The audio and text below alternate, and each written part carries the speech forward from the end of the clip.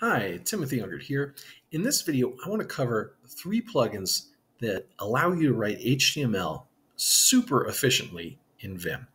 Okay, so typically when you have an HTML document, you start off with your doc type, HTML, and then you have your HTML opening and closing tags. Notice how that closed automatically for me. That's pretty awesome. I'll talk about that in a moment. You have your head tag, right? And then below that, you have your body tag, so on and so forth, right? Now, you can all type this out, and you can type out your closing tags, or there's a better way to get the structure really quickly, okay? So if I just get rid of this stuff, let's say I just do this. Bam, I've got the structure very quickly, okay? That was emmet, okay? Now, if you're familiar with emmet and Vim, you might know that the trigger key for emmet is Control-Y and then a comma. I just typed a comma there.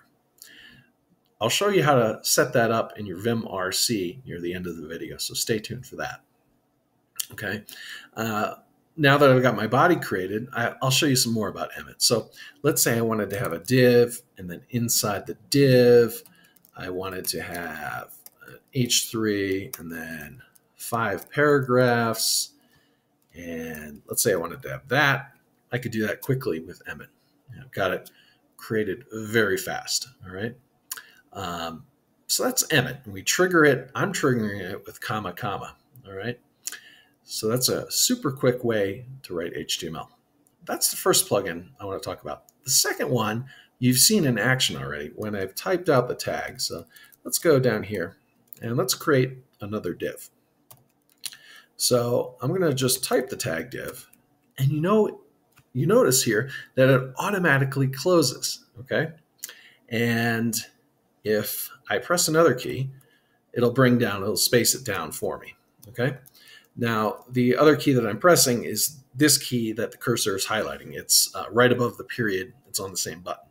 Okay, the right arrow there. Okay, so that is Vim closetag. That's another plugin. I'll show you how to install all of these by the end of the video as well.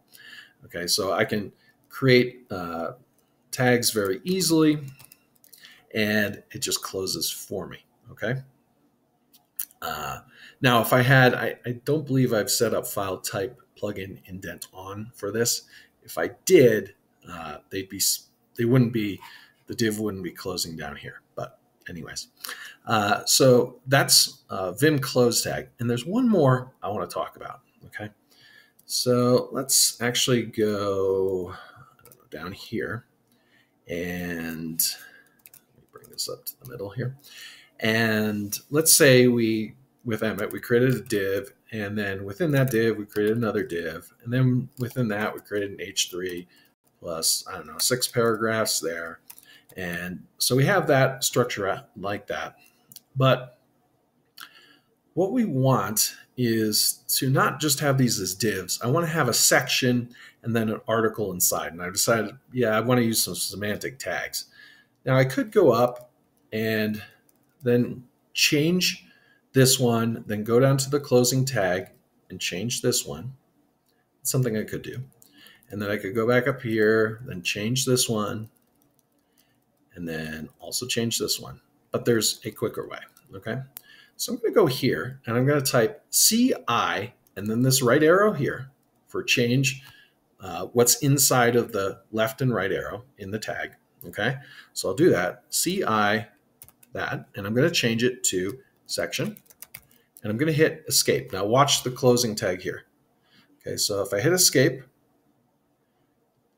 this one automatically changes to section, okay? Now I'm going to do the same thing with this. I'm going to change it to article, and this one down here will also change to article, okay? So again, CI and this key, okay? So CI, write out article, hit escape, and boom, this one changes to article, okay? That is the plugin called Vim Tagalong. So that helps you change the tags very easily. Change the opening tag, the closing tag will automatically change. Okay, now let's get on to how to install these, and then on to the Vim RC, where I show you how to change the emmet trigger mechanism. Okay, so I'm going to quit out of here. Oh, I'm going to write and quit. And then I'm going to cd into my home directory. And to install the plugins, you could use a plugin manager like Vim Plug. I used just Vim's built-in plugin system. And to do that, you'd make a directory. So you do mkdir-p because you want to make directories in a directory that you haven't created already. You're going to do .vim/pack/ whatever you want to call it. I call it plugins, and then /start. Hit enter. That's going to create those directories that allow you to install the plugins in this /start directory. Okay. All right. So now I'm just going to cd into those. Okay. And if I list this out, you'll see I have the plugins in here. I have emmet-vim, tagalong, .vim, and Vim closetag, along with a couple other plugins. I may cover those in a future video. Okay, so now to install a plugin, if I didn't have these installed, I'd go up here. Let's say I search for emmet-vim, okay, and find the repo, and I'll leave links to the repo in the description below, so check that out if you're having trouble finding these. And we go to the code here, and you just copy the HTTPS address here. Just copy that, go back to your terminal, do git clone, and then paste that in, hit enter. Now I've already done that, so I'm not going to do it again. So you do that for emmet, then you go to the one for tagalong, and then you go to the one for Vim closetag. Okay, so now let's finally talk about how I'm changing the trigger in emmet. All right, so I'm going to change into my home directory, and I'm going to go into my Vim RC here. And if I scroll down, you'll see I have this line 10. I have where I change it. I say let space G user underscore emmet underscore leader underscore key equal within single quotes a comma. Now the leader key is followed by the comma. So if I do a comma, I would type comma, comma.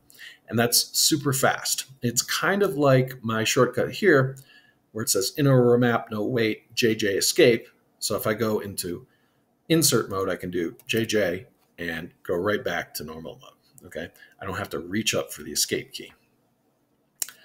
Anyways, these plugins will allow you to write HTML super quickly. I think probably faster than VS Code, or at least comparable. So it's a great setup for those who like to use Vim for front-end development.